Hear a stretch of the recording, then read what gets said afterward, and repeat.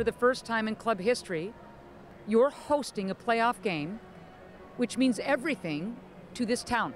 Yeah, it does. There are thousands and thousands of people that have been pushing these players along, the support in this club.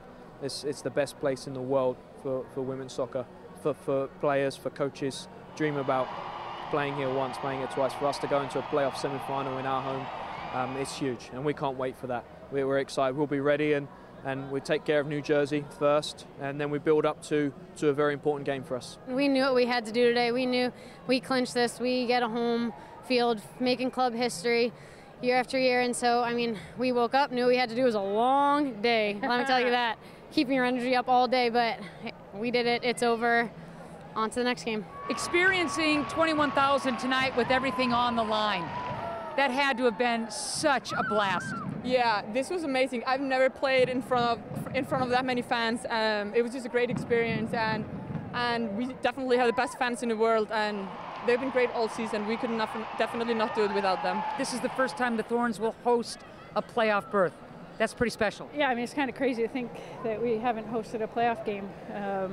But you know, we've had to go on the road in the playoffs, so it'll be nice to bring whoever it is into our house and, you know, let them deal with our 21,000 fans. You lead the charge up there, and it was like a love fest with the Riveters. Yeah, I mean, they're incredible, and we love them as much as they love us, but we don't always get to show it the way they do. So it's such an honor to be able to go up there and just be able to be with them for a little bit.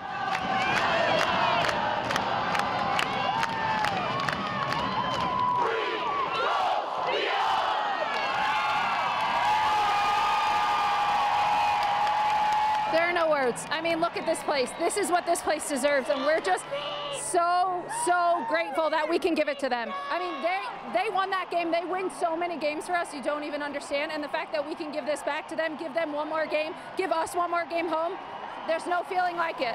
They give us strength, they give us inspiration, and tonight we needed that. You know, that end it got scary. We needed them, they were there, and I think when they've needed us, I hope, you know, this year we've been there for them, so we can keep going. We keep going together. We've done this, we've made history. It's taken everyone. We've done this together, we keep going together. We're going for the championship, we're going for the shields. We just want to keep every year making club history further and further on.